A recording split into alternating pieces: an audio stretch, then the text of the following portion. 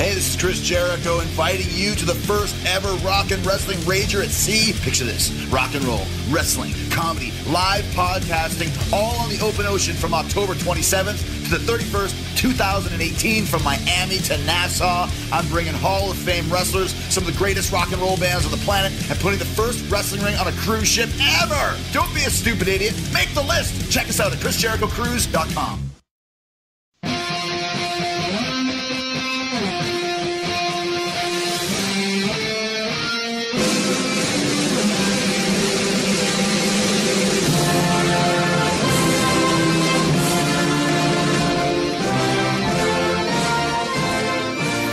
Fresh off the heels of what could only be described as an epic podcast guest on the Dogcast with Chris Jericho, I get to follow it up with Petey Williams, my friend. What's going on, buddy? How's she going, eh? Going good. You know, I went from Chris Jericho to Petey Williams this week. And to our guest tonight as well. So, I mean, I guess it's a blockbuster week, right? You know what? As excited as I was to interview Chris Jericho, he doesn't do a lot of podcasts. I was equally as excited to talk to Sami Callihan, who I've recently became friendly with. You were overly friendly with him. It was, I think, one of the best interviews we've done with Impact wrestlers is the Sami Callihan one. Yeah, Sami, I didn't know how it was going to be. Like, when I asked him, like, you want to do a pod? Like, it was Impact. Like, when I ask people to do our podcast, I'm not, like, I guess I'm really bad at business. You get those guys who are like, hey, how's it going? How's your kids? All that, whatever you're trying to butter them up for. And then you're like, oh, yeah, I got this podcast. If you ever want to do it. So, I don't do any of that. I'm like, you know what? People don't have time for that anymore. I think they just appreciate, like, hey, so I went up to him. I'm like, hey, Sami, if you got some time, do you want to do my podcast? And he said, yeah, sure. Absolutely. And I'm like, okay. I had no idea how he was going to be, because Sami's like, I don't know, sometimes off the wall, sometimes not. Like, it's an up and down. I know how he talks on social media. I didn't know if we were going to get that kind of Sami, or if the Sami that I talked in the locker room, or the Sami we get out in the ring. I didn't know what we were going to get, and I was very pleasantly surprised and happy with the Sami that we got. Can I talk some inside baseball for a second with a conversation you and I had a long time ago when we first started? Okay. So when we first started, we decided we didn't want guests at first because we want to build our brand up, our name. Finally, I think it was Uncle Jeff our first guest, or close to it, right? I think he was our first. It? I think Jeff Jarrett was our first guest, which we'll talk a little bit about that later. But we after we did Jarrett, and then we did Arquette, because we've only had a handful of guests at best on our podcast here.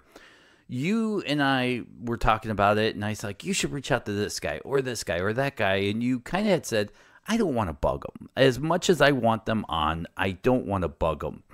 Now that we're a year and a half in, a handful of guests, several tapings, recordings, has your feelings kind of changed to reaching out to wrestlers to do the podcast?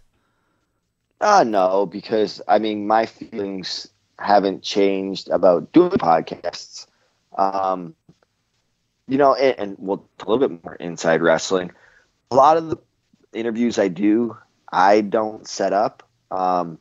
Like, either Ross Foreman, a PR guy, will say, hey, we're promoting this, so can you do these interviews? Yes, absolutely. It's for the company. And then as well as you, like, you kind of filter out all the requests, and like, this seems like a good one. I owe this guy a favor. Can you do this? All that kind of stuff.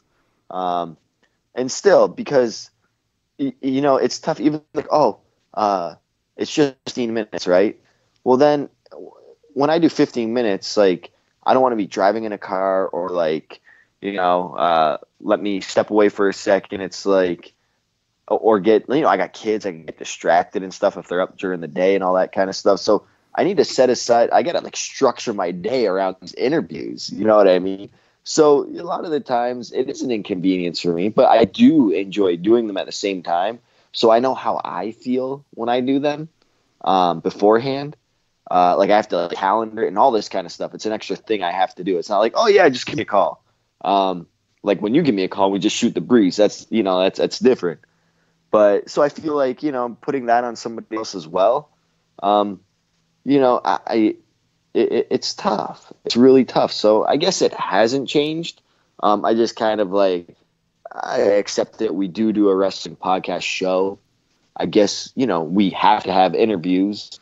It's, part of the nature of the beast. You accept it. You just, you buried the podcast. I mean, it's not that I accept it. It's just it's a podcast, podcasts usually have guests, imagine if we're late night with, the Tonight Show or whatever the case may be. And, I used to watch it when Dave Letterman was on because I thought he was hilarious. Imagine if he didn't have any guests. It would be okay, we're just watching Dave talk and do bits for all this time. It wouldn't be the same, So I like when we just sit here and talk. Sometimes I even forget we're recording and then we're just talking wrestling and things we like and all that kind of stuff. And then when it's a guest, it's okay, I got to put extra hard thought into this because we have to be good to our guests. Kind of like when you have guests to your house, you're okay, I got to offer them. Does he want something to drink? Anything to eat? All the are they entertained? All that kind of stuff. So I guess that's my feeling on it. Right. You and I you're an interviewer. I mean, that's what you do. You're a great setup man. You're made for this stuff. Dennis, me, I'm not. It's not my cup of tea. But I enjoy talking wrestling. That's my cup of tea. There was a funny part before we move on to two of the topics in the interview we have this week. During the interview, at the end, I don't think you listened that far, where I was asking Jericho, what's it like now that you're a podcaster versus a wrestler? It's kind of question I ask guys who have podcasts who are wrestlers. You're on the other side of the train tracks. And he's like, yeah, I've been podcasting for 5 years. I got into it before, the big boom happened. I'm like, I've been podcasting a lot longer than you, buddy. Yeah. I didn't want to say it. I just was like, 5 years. That's nice. Well, I mean, I'd say he got in it during the big boom because when I think of podcast and the guy that started all for wrestlers, I think Colt Cabana, right? I mean, don't you? Yes. That's the first when he asked me, he's, hey, do you want to be on my podcast? I looked at him like he had two heads. I'm like, what do we do? Are you recording this? Audio, video? I don't understand. He's like, no, just talk. I ask you questions. And I'm like, you mean a shoot interview? Because that's what they used to be called. Shoot interviews or something like that, Smart Mark Videos put out shoot interviews. And he's like, yeah, kind of, but you could say whatever you want. And I'm like, oh, okay. It was a foreign concept to me. And he already had I don't know, 30 or 40 guests before me. And I'm like, what is this podcasting? And this was, God, I mean, I don't know. This was not 10 years ago, but pretty close to it, maybe 8 years ago or so, where I did Cabana's podcast, I want to say. So he did it before the boom. Jericho, I would say the boom happened 5 years ago, right when Jericho was getting into it. That's what I would think. Maybe he feels like he created the big boom. Maybe. I don't know. It looks like you were on February 6th, 2014. Oh. Really? No. It couldn't have been. I was before my retirement. And I remember we were at Clash Wrestling when I did Cabana's podcast. Here it is. Let's see here. March 2nd, 2012. Okay, so that was 6.5 years ago. There it is. Sorry, that was another site that reposted it in 2014. Okay. So that was, 6.5 years ago? Mm-hmm. So, and Jericho said he's been doing it for 5. So Cabana really was the one that kind of started all this stuff. And then that's when I started, podcasts, right? And then I think the next, I don't even remember the order they came in after that. It was Cabana, and then everybody had a podcast.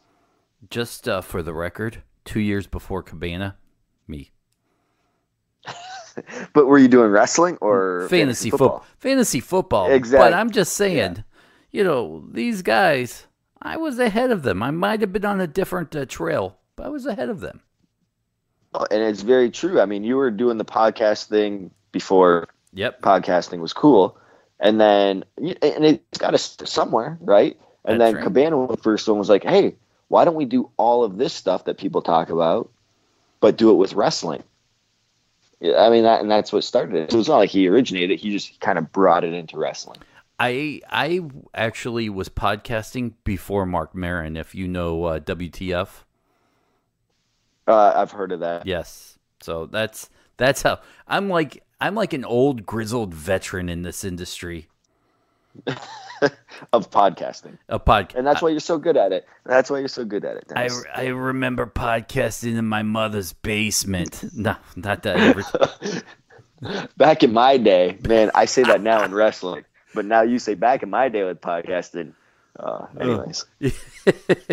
I could tell you some funny stories, but that's neither here nor there. Let's talk some wrestling. We have Sami Callihan interview coming up here in a second. Let's start with a conversation. You were not there for this conversation, but I felt like it was something you and I could talk about since we were talking about podcasting. Tyson Dukes and myself, which if people are listening and they don't know who Tyson Dukes is, Petey, why don't you fill them in? So Tyson Dukes, he was around like when I started like 18 years ago. He's been like pretty much everywhere. I remember like my first wrestling show that I've ever done and competed in. Tyson Dukes was on that show. He was in a tag team match, but he used to do this dance, and it was so over with the crowd. They started off as heels, but he was so charismatic that it just made they automatically turned to baby faces. And then he started doing jobs for WWE, and this was like before NXT was around and all that stuff. So it was like, and it was almost like really like post Attitude Era. And I remember like Stephanie liked him, everybody, and like when they did the dance, like they loved him, and they'd always book him in a dark match every single time they were in or around where he's from, which was like the Toronto area. Like he'd do Detroit, even Toledo, anything that was in driving distance, they'd always book him. And then he blew out his knee, and then I think they were about to sign him to a contract too. And he's just like he's like a very technical wrestler. He always has been, but very well known in Canada. He's helped me out a lot along the way earlier on in my career. So, and then even at one point for I think a few years, he was the trainer at the Can-Am Wrestling School of Des Moines before he opened up his own up in London, Ontario. But that's just a little something off the top of my head about Tyson. So I'm not sure if the show was still going on, and I think it was still going on. We were kind of off to the side in the first set of double doors where you can kind of see the ring. You were by the VIP seating over where the stage is. Those doors we were talking about, right? Yep. We're standing there, we're watching the show, and we got to talking. Now, he doesn't know who I am at all.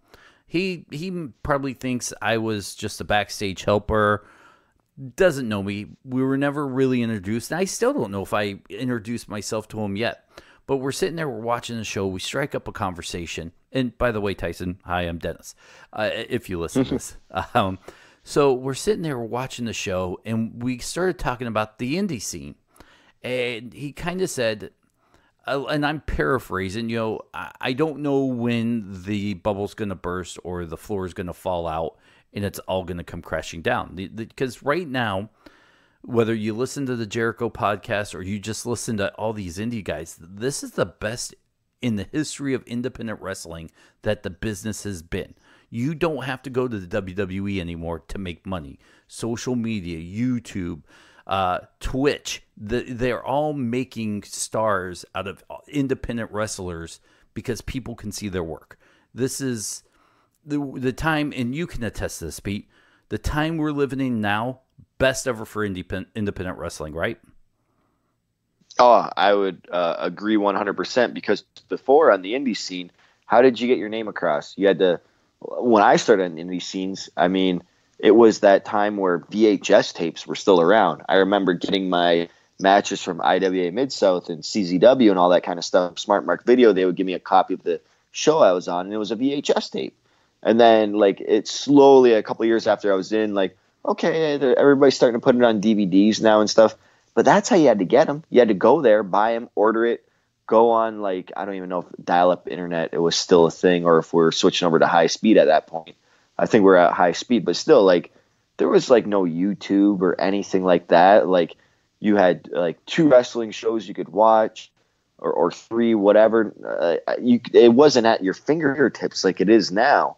And now it's like, if I hear about a wrestler anywhere, if you mention a wrestler, or maybe I come across him on Twitter, Twitter, I could probably put his name in YouTube and get all of his matches, and then, or whatever else he's involved in, or just click on him on Twitter, and, like, it's right at my fingertips. Like, and I would have never have heard that guy if somebody else didn't hear about him. And it's insane now. It's insane. So before, if somebody was really creative, and it makes me think how many guys that are too old now to wrestle that were super creative back then, they just never got their break. Nobody gave them a shot.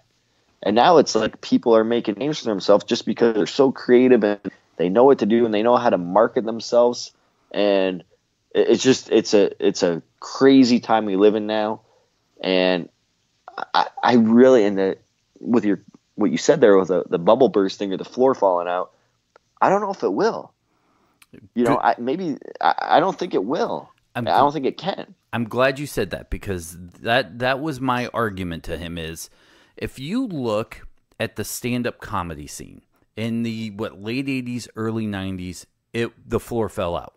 All the comedy clubs were closing. Things were bad. There were bad comics making a lot of money that probably shouldn't have. And I would say for almost 10, 15 years, the stand-up comedy scene was non-existent. So much so, the Comedy Central was based off stand-up comedy in the early days, where there was just stand-up bits all the time, almost like the Comedy Central station on XM, if you've ever listened to it. So, you know, once the bottom fell out, they changed their formats to kind of sitcom-y, a lot different of a feel that you see now. That being said, when podcasts came along and stand-up comedians jumped in on it, that revived the stand-up comedy scene. Now these guys were building up their own fan base, a fan base that traveled, that would show up all around the United States. Now, when you book 3 or 4 guys that have podcasts, they're selling out places now. The stand-up comedy scene is thriving. There's no sign that there's going to be a bottom that will fall out. And I would mirror the two industries, wrestling and stand-up comedy, that if you start seeing the floor fall out of stand-up comedy, maybe that's when you worry or you analyze, well, what went wrong? But there are two industries that utilize podcasts, that welcome fans in to podcasts about their product to help build up fan bases. In wrestling, you do the same thing. Now, indie wrestlers have a traveling fan base that will go to show to see this guy. It no longer are the guys depending on the promotion to push them. Yeah, I mean, and that's what they call a draw. So, if they have a fan base and they're in the New York area and those fans are loyal to them, they have, I don't know, like 100 fans or something like that. Let's just say round number, and they will willingly travel to 5 hours each way of New York to see this person. They know if the promoter books that individual on the show, they're going to get $100 for, or not 100 people worth of ticket sales, whatever they charge. They charge only $10. That's $1,000. That probably covers, the guy's booking fee right there. Nobody charges $10 anymore. So let's say $20. New York area might be 30, 40, 50 priests, front rows, all that kind of stuff. So they're getting a couple grand off this guy. And that's just, and then the other people that are like, oh, I've heard of this guy. I've never seen him before. I want to see him. So, it's, you're marketing yourself. And the Young Bucks did it to a T, and they are probably some of the most successful independent wrestlers in the world today. You know, when I see fans that'll be like, "Oh, everybody has a podcast now." What's the downside about that? If you want, I know it's a lot of content because now, and that's fine. I mean, it's just like there's so many wrestlers. There's more wrestlers now than there's ever been, and that's fine too. But only so many people. There's only gonna be so much time for one person to listen to it. You can't listen to every single podcast out there, but maybe let's say you listen to this podcast, Jericho's and, Stone Cold's or whatever, right? And let's say now The Rock has a podcast. Well, I don't got time for Rocks, but I really want to listen to it. Well, one of us three is going to go. You know what I mean? So it's all about taking over the podcast world too. So you're fighting for, listeners there as well. So there is no downside of everybody having a podcast. I don't think so at all. But it was interesting that even today, with the boom going on, that there are still some wrestlers out there that are worried about the bottom falling out of the industry. And I can only imagine that. And I don't know, has the independent scene changed much from when you were wrestling to when you retired? And I don't want to say to when you came back, because kind of when you came back was really early stages, maybe the start of the revival of the independent scene. But were you wrestling when the bottom fell out of the independent scene? I don't think it ever really fell out. I mean, it's always been there. See, I've never been like an indie darling, what they would call them. Like where the Meltzers and the Wade Kellers, like, oh yeah, it's awesome, Matt. Like I've never been an indie darling like that. But I can always have a show every single week if I wanted to.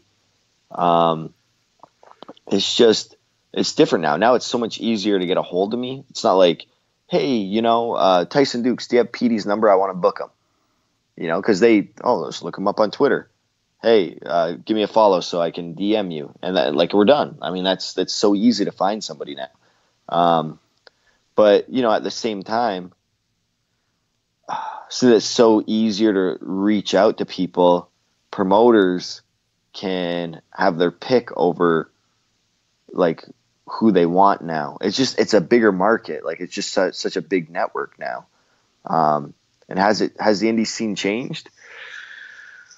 It depends. Like, no, I would say no, because I've been to shows where there's not a lot of people there, and I've been to shows where there's like a ton of people there. And still to this day, I mean, if the promoter doesn't promote right, and if they think like, oh, I'll just post everything on Twitter. Well, people scroll past Twitter really quick too if it doesn't catch their eye. Like you have to do the proper like promoting and all that kind of stuff. So you can have The Rock on the show, but if nobody's knows it's happening, you're not going to draw anything. Okay, that's a very interesting outlook, because I just didn't really know too much about the independent scene. I was a quintessential WCW, WWE guy. I didn't really understand that there was a world outside of it until I started really bumming around with you and becoming friends, and now my eyes are open. I get it. Don't crucify me, guys. At least I admit. No, it's totally valid, Dennis, because, I mean, I think, like, growing up with me, you just see what's on TV. Again, there's no internet. There's no nothing. You don't know there's something out there unless you hear it from a friend of a friend that somehow got a hold of a tape or went to a show, and word of mouth, like maybe it didn't travel as fast or whatever the case may be. Maybe you'll run into a flyer. What is this show? Why is this former WWE wrestler on this show? I don't understand this. Now, you go on Twitter and you run across a GIF that's not WWE or an old WCW or any of the. It's like, what is this in a gym? What is this going on? So it's almost like ridiculous to think that, like, you'd almost have to be living like under a rock to not know there's an independent scene out there nowadays with all the social media. I agree. Let's move on to our next topic. And I didn't tell you what we were going to talk about on purpose, because I wanted your true, raw answers here. Okay. And this is going to be tricky because Jeff Jarrett is a friend of the show. Is Uncle Jeff to you. He was great to us. He was our first guest. He put time aside the week he was being inducted into the WWE Hall of Fame to come onto our little podcast at the time and talk to us. So I want to put that out there to the fans that we're not really going to bash him. I am not, because he was good to us. But I want to get your perspective because there was recently a lawsuit. You and I didn't really talk about it. I just asked you if you heard about it. You said you kind of heard a little bit through the sites of what I had heard about. Can you, from what you understand, can you give me a Cliff Notes version of what you believe this lawsuit is about?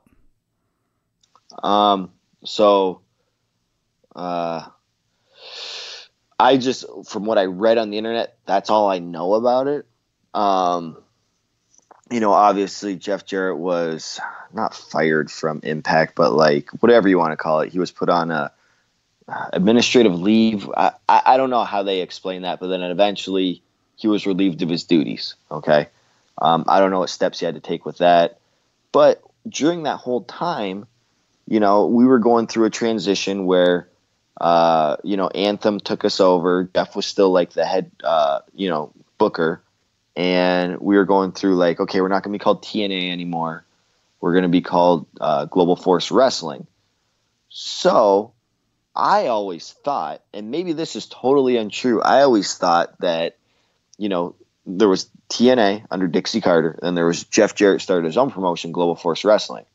And then, Dixie, left the company, and then Jeff came in, Anthem hired him, and I thought Anthem or Jeff sold the Global Force Wrestling company to Anthem, like the name and all that stuff. That was always my understanding, and then we switched all the belts and stuff like that to Global Force Wrestling. As soon as we made all the switch, all this Jeff Jarrett getting put on administrative leave and all that kind of stuff happened, and then we quickly switched back to, okay, we're going to be called Impact Wrestling. But then we were already in the middle of launching the Global Wrestling Network app, where it was the stream. And apparently that's what the lawsuit's over. I don't know if it's, to my understanding, it's over the name itself, the Global Force name. Even though Global Force isn't in the app, it's Global Wrestling Network. Maybe that was Jeff's name, and he's looking to sue because he owns the rights to it. But I don't know what the truth is. I don't know who owns the rights to Global Force Wrestling. I thought they were bought by Anthem. So that's what I know. So I figured that's what the lawsuit's over, the actual copyright of the name. All right. I know for sure you're not sitting backstage talking to anybody about this, so I'm not going to ask you those questions. But the question I am going to ask you from a talent point of view, where you've seen where Impact has gone, where you guys have worked hard to rebuild, your reputation, to rebuild connections that were broken in the past, to rebuild talent, a TV show that was almost burnt to the ground. You guys have worked really hard. Slammiversary, you came out, you're still slugging. Sure, TV ratings have been down, but show quality has been up.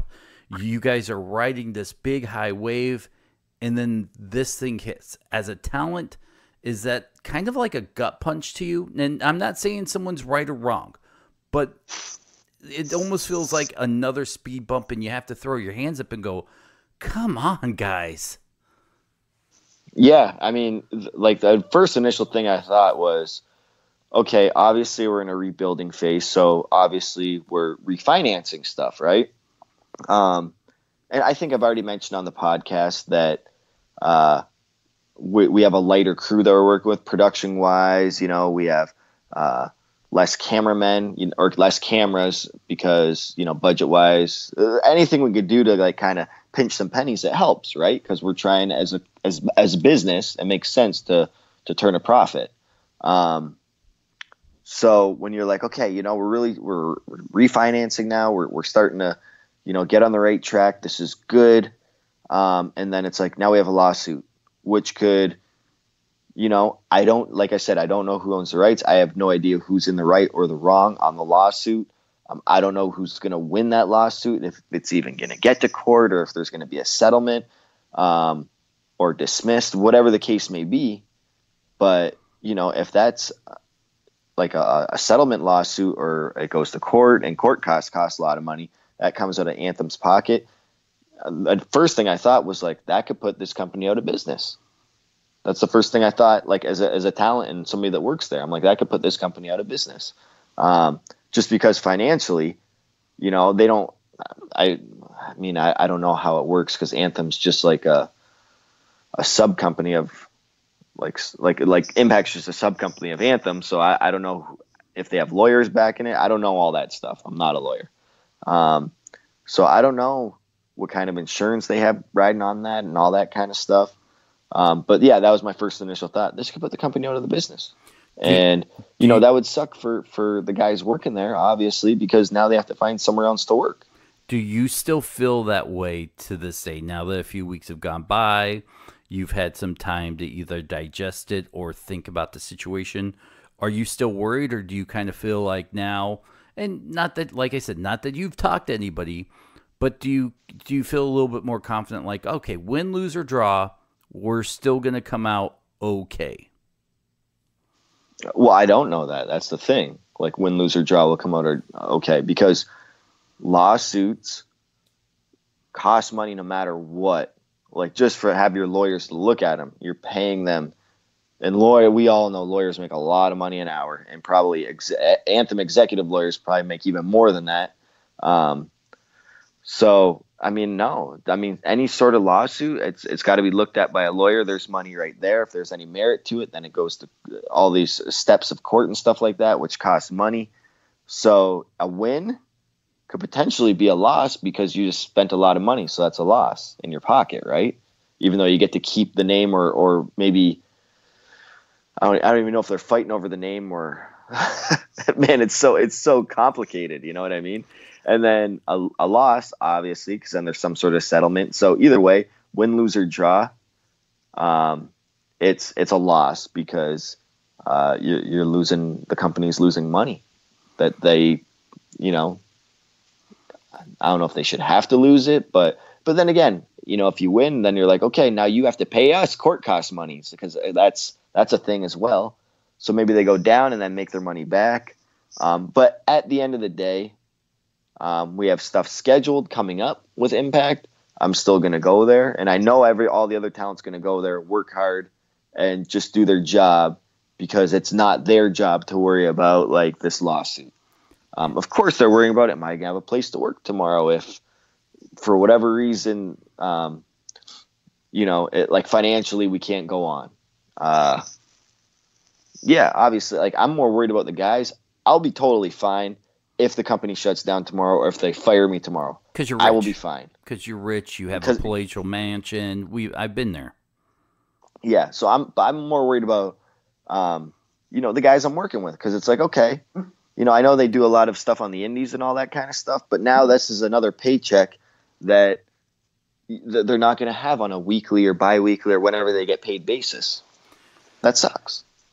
Has any of the talent reached out to you asking you questions per se, via text, phone call, whatever it be?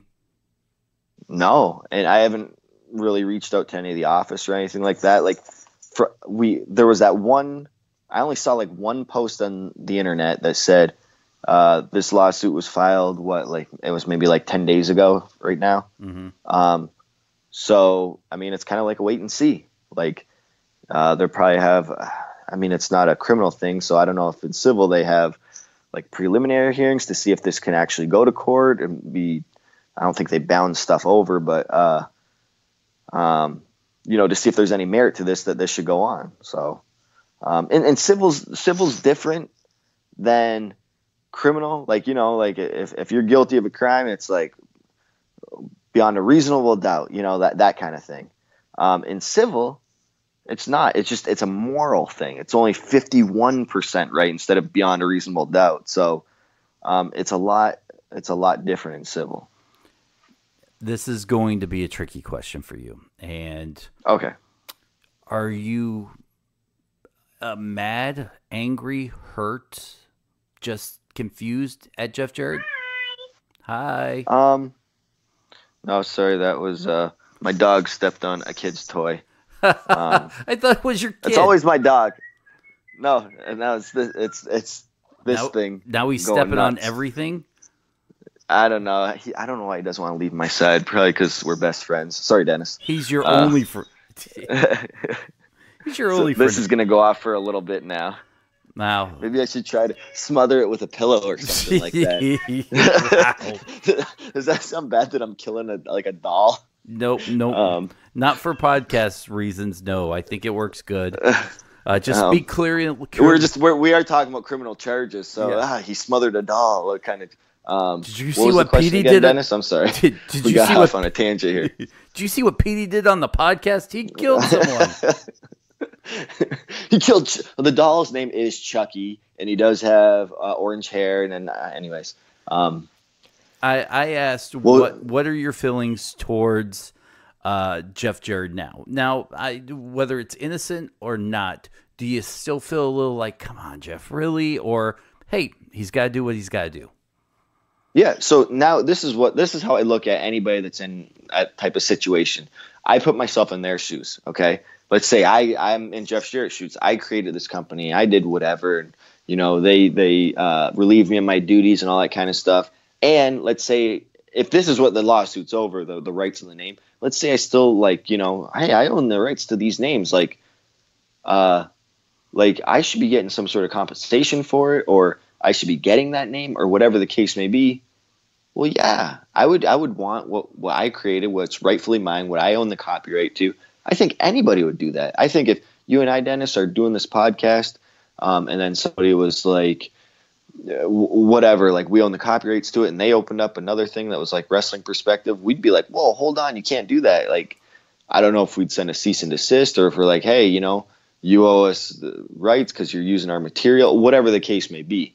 I think anybody would do that. Well, we've gotten into Twitter slap fights with people before over use of things that we've created clearly ahead of them, whether it be porn star name or wrestler's name with your wife.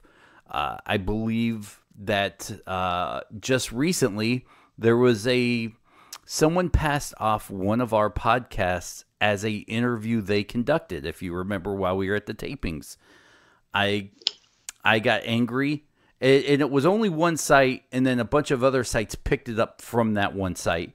I reached out, I complained. I had fans that were kind of bashing me like, hey man, just let it be happy. And I said, we put the work in. If you went to work and someone else got paid for it, wouldn't you be kind of angry about that? So I'll say this out to the fans. I've seen a lot of people bashing Jeff Jarrett. Now, he's got a reputation. Don't get me wrong. I'm not going to apologize for anything he's done in his past, and neither will he. He said it kind of before on our podcast.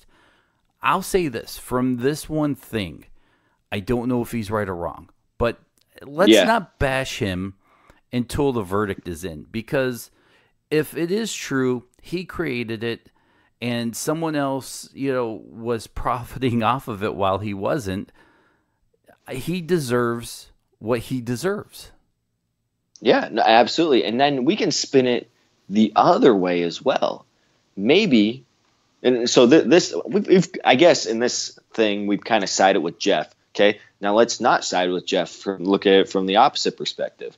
Let's say he doesn't own the rights, but he's like, Global Wrestling Network, or we eliminated everything that said Global Force Wrestling. Okay, so maybe he does own the rights. But Global Wrestling Network, maybe he feels the global wrestling is very similar, and maybe he created that. I don't know. Maybe he owns the rights to that little, name or something. And maybe he knows he's not going to win, but he's like, you know what? It's good enough to go to court. I'll burn a hole in their pocket. That's like, my most passive aggressive thing I could do to kind of stick it to them. Maybe he has a lot of heat with the company. I don't know. You know what I mean? So I can look at it from both ends, and we just don't know which one is right now. You know what? I will say this from a unbiased fan's point of view.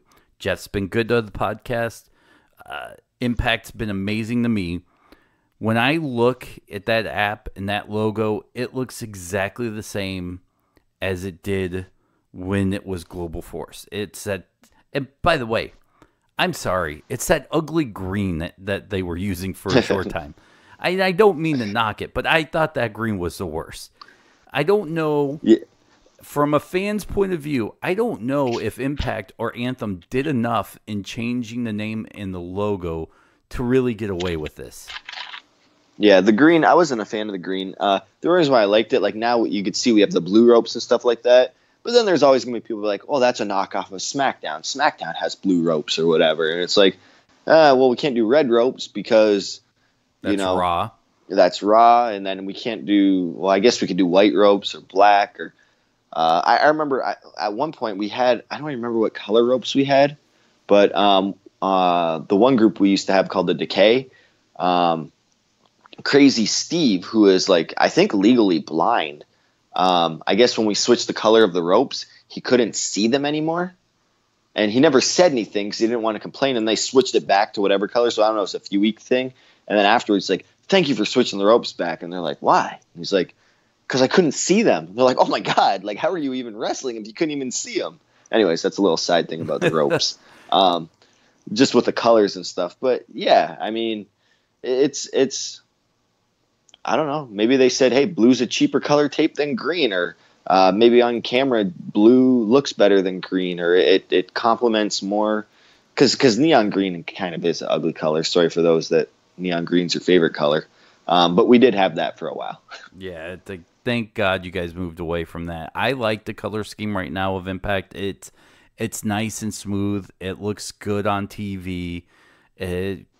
Hopefully Impact will survive this. Maybe it's going to be nothing. Maybe we're drumming this up into something it's not, and it's just kind of a write the check, let's move on kind of thing.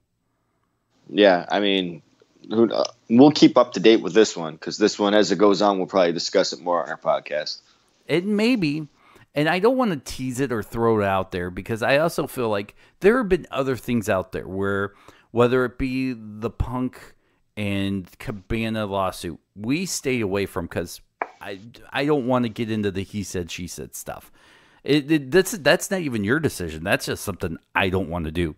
Now, I'd kill to have Cabana on, but not talk about that, because it just seems like you're spinning your wheels in the mud. Although I've seen Jeff get on a few interviews here and there now, I might want to reach back out to Jeff and be like, hey, would you just kind of come on and talk us through point and counterpoint of your lawsuit? But then at the same time, I don't know if he would, seeing that you're a current employee. So it's a tricky situation for us. Yeah, I mean, and if he's even allowed to talk about it. Like sometimes, because, defenses have their strategy, and so does the prosecutor. Or actually, if you're civil, I mean, I guess there is no prosecutor. It's just two people battling out at court. They both have strategies and all that kind of stuff. And they're probably not going to want to give it up on a podcast. I mean, at least our podcast. I mean, or anything outside of court. Because what he says on here, he can argue, and we can be like, man, he could present us facts, and we could be like, man, Jeff, you are so right, or Jeff, you are so wrong. It doesn't matter. The people could think one way, but it's decided by a judge, and the judge could be like, no, absolutely not. I know legal jargon, and this is how it's going to be. So it doesn't matter what they say. It's just the judge is what matters at the end of the day. Do you know what's going to make me so mad? What? If Jeff Jarrett and Colt Cabana do a podcast where they talk about each other's lawsuits, and it's the biggest podcast downloaded ever, and it could have been ours. It should have been. I will be like, Petey, why'd you talk me out of this? Oh, man. That's probably not going to happen. But we can, we can fantasize about it. Sure. Yeah. All right. I think it's time we get on to our interview. It's been 44 minutes of nonsense. It has? Yeah. Man. Wow. Okay. I didn't even realize time flew. I just looked at my watch. Okay. Yeah, let's do this. Sami Callihan is one of those guys, as we set this up, because once again, we were in a hot, steamy broom closet, essentially, doing this interview with him. It came out great. This was one of those I was excited about. I don't know what I can say or can't say to give away a little bit of his character, but Sami Callihan, from what I've talked to him, is nothing like the Sami Callihan you would think you would get. Well, yeah, I mean, when we talked to him on the podcast, and you could see it, like, we'll be talking, and he'll totally, like, be Sami Callihan, but then he'll turn to me and be so sweet and be like, "Oh, thanks, Petey," so it's an interesting character. So I think he has a sweet spot in him, like a tender spot in his heart, I guess, if he has one. And then, he also has a Sami Callihan character. So, man, and it just makes me more interested in him as a character and a person. I just respect him more, and you'll see that in the podcast, like in the interview. I just respect him more as like his contributions to the wrestling business after doing that interview with him. I really enjoyed it, and I said to you, I think that was one of my favorites. And you're like, out of all the ones we did, I'm like, yeah, I really think so. He just brought a different, and he was excited to do it. Like, he did not phone it in or anything like that. Like, literally, he didn't phone it in. Like, he was with us in person, and yeah, he was great. He talked about the stuff that he wanted to talk about.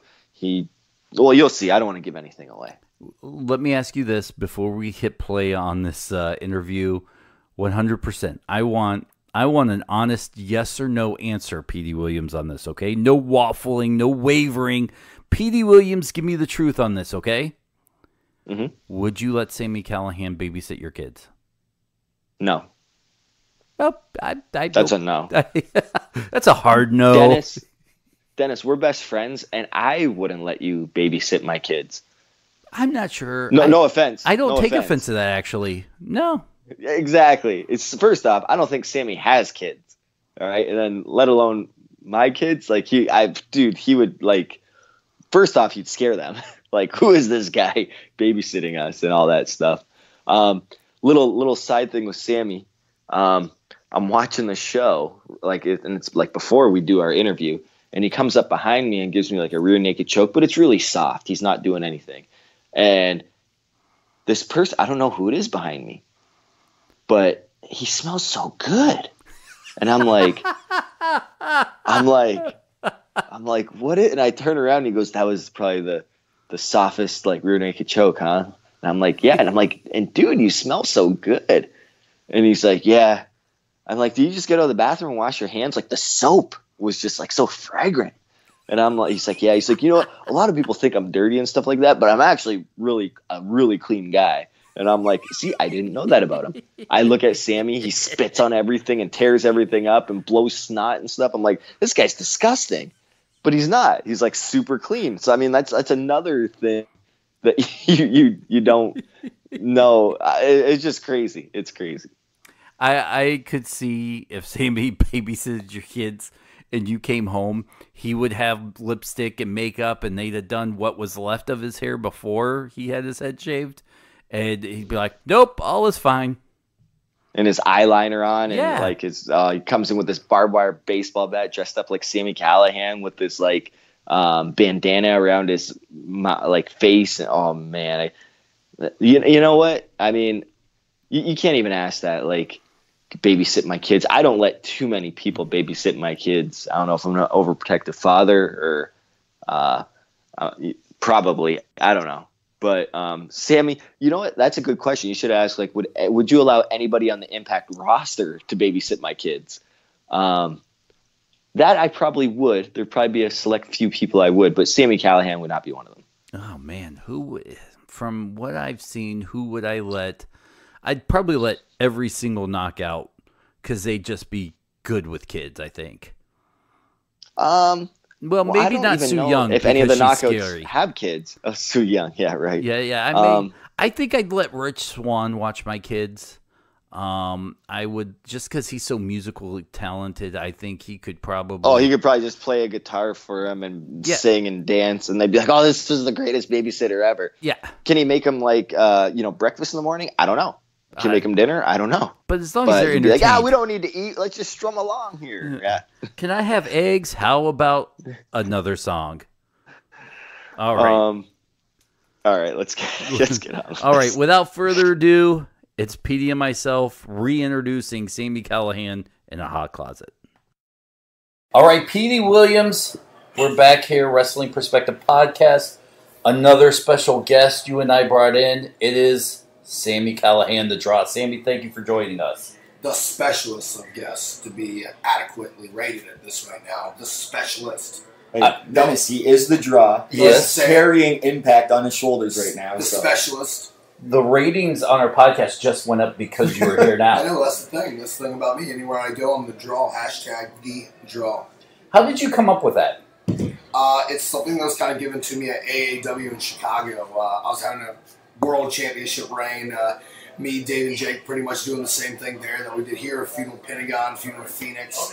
It got to the point with me just calling myself the Draw because when I left WWE and went back onto the Indies, they were the first place I actually showed up. And part of my voice right now, I have no voice from TV tapings this weekend from screaming so much, so you can't hear me. I'll try to enunciate a little bit better so you can actually make out what I'm saying, but that kind of set AAW on storm and set them on fire. It was one of the things that brought them to the next level of independent wrestling and got people talking. Now, Petey, I tried to talk you into letting Sami Callihan shave my head on TV, like pull me out of the crowd, hold me down, and shave my head. They said no. Still happen. They can't? Yeah, we should shave your head right now on the podcast. No, it doesn't get any ratings. We'll simulcast this through a video click link, and everyone can go together. We're making history right now. No, it lost its moment. No, it lost its moment. I love this guy. Hey, so Sami, I met you back Ring of Honor days, probably like a 2009-ish. Yeah. And you were Dearborn, Michigan. It was Dearborn, Michigan. It was my Ring of Honor debut. Just got released by Impact not too long ago. And I remember I didn't know anything about you. You were still. I know a lot about you at the time. Well, thank you. And I remember that's not good. Going over the match and stuff like that. And I'm like, who can base me? And then you were like a phenomenal base for me, doing my dives and all that kind of stuff. So tell me about you're working your way up from there, Ring of Honor. I mean, you hit it pretty quick, and then you went and got signed by WWE and stuff. A funny story about that. I remember actually, you're like, who can do this Hurricane Rana thing when I jump out of the ring and land on someone. I had never done it before, but I was like, this is one of my big chances at Ring of Honor. I was like, I can definitely do it. I've done it 1,000 times. Never had done it before that time. Could you ever imagine the evolution of the Sami Callihan character from when you left WWE to where you are right now? I knew this was kind of the way it was going to go, but I didn't know exactly how it was going to happen and how quick it'd pick up. I didn't think me hitting someone in the face with a baseball bat was going to launch my career into a different echelon and bring me to that next level of professional wrestling in this entire industry. But I almost got taken out by a mop. We're in a broom closet, by the way. But, I don't know too much about the story. We saw the clips. Were you guys okay? Are you guys okay now, professionally? Don't want to talk about it. Okay. Understandable. Yeah, he doesn't want to talk. No, I don't blame him. I've said it before. I've said it 1,000 more times. I'm sick of hearing about it. Okay. Because the same people that want to talk all this garbage and all this trash on me about that are the same people that are riding my jockstrap right now after me and Pentagon's match a couple weeks ago. Which was phenomenal, by the way. Exactly. I thought it was great. No, I loved every bit of it. And then the upcoming Mexican Death Match that's going to air on Impact too. How dare Meltzer not give us 5 stars? 4.5 stars, my ass. What do you think? You're doing a podcast. What do you think podcasting with wrestlers doing their own podcast or fans doing podcasts has done for the independent or even the wrestling business? It's changed the entire wrestling industry. Now, it doesn't matter where you are in the world. Wrestling used to be, especially when I first got in it, when Petey first got in it, there wasn't a chance to get this much notoriety or this much exposure this quick in someone's career. Now a guy can be around for 1 year, have a little bit of talent, but know how to market themselves and get a podcast, and get YouTube, can get an awesome Twitter, Instagram, or whatever they need to truly break out to that next level. Now all it takes is one clip, one GIF to set someone on fire, and a guy that's been wrestling for 1 year could be flying around the world at this point. Do you ever see the Sami Callihan evolution going to a face turn? You never know. Not any one person is good or evil all the time in their life. You look at the worst people in the world. I I won't really use an example because I don't want to offend anyone on your guys' podcast because I actually like Petey. But think of the most horrible human being you could ever think of in your life. Petey. Exactly. We'll use Petey. Petey, total piece of shit. Yeah. But he's not a total piece of shit all the time. There has to be some sort of good in this person. That it could be of animals, it could be of their kids, but everyone will have. It's not that black and white. It really is like you can morph, become, you can change, you can grow. People aren't the same people their entire life, and that's how wrestling is as well. You're a man of many talents and interests. You look online and you don't see a lot about Sami Callahan's personal life. How hard have you worked to keep that out? There's a reason for that. Yeah, but how hard is it to, in today's media where it seems like everybody knows everything, they pretend to know the inside secrets, whether something's a work or what's the wrestling a shoot. How hard is it for you to keep what you like, what you do in your free time out of your Twitter account and stuff like that? I think it's that really easy at this point. Like I think it's people put way too much thought into it. But in my social media platforms, any interview I do, I put out what I want people to see. I'm not being told who to be. I'm not being told what to put out. Like whatever I want people to know, I can put out. Whatever I want people not to know, I don't put out. It's that simple. Do you think kayfabe could come back into the world of wrestling the way it was in the 80s, how protected it was? Obviously, we know... It'll never be like 100% like that again. But now kayfabe means a whole different thing, and there's new ways of working kayfabe that no one ever thought about. Like now, like there's a whole different avenues and truly to spinning someone's belief. I'm never going to give up my magic trick. That's why I look at pro wrestling. Like all these people want to give away their magic tricks all the time, but I want to be one of the people like, I don't know if this guy's all right in the head. I don't know if he's going to attack a fan. I don't know if he's going to spit on a cameraman. You really don't know what I'm going to do, and that's my magic trick. My magic trick is being able to actually suspend your disbelief, and why would I tell anyone how I do my trick? Before we wrap this up, I want to know, outside of winning titles and working for all the top promotions, what are your goals? I won 3 national television shows right now. Who else can say that? No one else. Give me more credit. Oh, I know, but you didn't let me finish my question. I want more. You want more? Okay. I'll give him one. Okay. Sammy, you used to watch me on TV. Now I watch you on TV. Damn, I feel like the Grinch right now. I just warmed my... And his heart grew 3 sizes. Now I look at social media. What's Sammy doing today? Next week on TV, Sammy's coming out with a smile on roses. You created an entire generation of front flip Canadian destroying mother. Oh, yeah. I caught myself. I'm trying to be PC, but you spawned an entire generation of people. Like you can go to any wrestling show in the world, and you're going to see 8 Canadian destroyers, and you're the one that started that. And it seems like every week you go to an Impact taping and someone says, "Hey, do you mind if I use your move on your show?" And let's not even talk about that. Let's go. I just said someone. I didn't say who. Kayfabe, brother. Kayfabe. But going back to my question, outside of winning championships and being on the top promotions, what do you want to accomplish in the industry? When you hang up your tights, you tie your boots for the last time, you say, I accomplished everything I wanted. What are some of those things on the Sami Callahan checklist that you want to do? Places, people, just things you want to do. I really don't set like giant goals like that because I never want to be disappointed in myself. I never want to be bothered with that. I'm going to be on this journey that I'm just continuing to do what I want. I'm a very spontaneous person, but at the same point, I'm very meticulous of how my brain thinks. Like I do certain things for certain reasons at certain times because I know the reaction it's going to garner, and that's how I look at my career. Like I don't know exactly what my end game is, but I'm going to change the business. I'm going to run part of this business, and I'm going to leave my mark on this business, and that's all I really have to say. Have you felt like you changed it right now? 100%. I think you have too. But I think we're just on the tip. Yeah, just scratching the surface. No, and Sammy, I got to give it to you, man. You are. I watch you now. You are like the master of manipulating not only a crowd but like social media and stuff. And just thanks for spending the time with us. We really appreciate it very much. That means a lot coming from you. Not so much to do with the glasses right now. It's looking at me. I've never had anybody feel you so much. I love this. Actually, no, I have. But anyway, Sam, where can people find all your social media platforms, all that kind of stuff? Check me out. Twitter, at the Sami Callihan. Same thing for Dave and Jake. The other members of OVE, at the Dave Chris, at the Jake Chris. Check me out on Instagram, at Official Callahan. And check out my promotion, The Wrestling Revolver. It's what I like to call wrestling for our generation, by our generation. And that's Twitter, at PW Revolver. Same thing on Instagram. Or check out the website, ProWrestlingRevolver.com. Sami Callahan, thank you. No, thank you.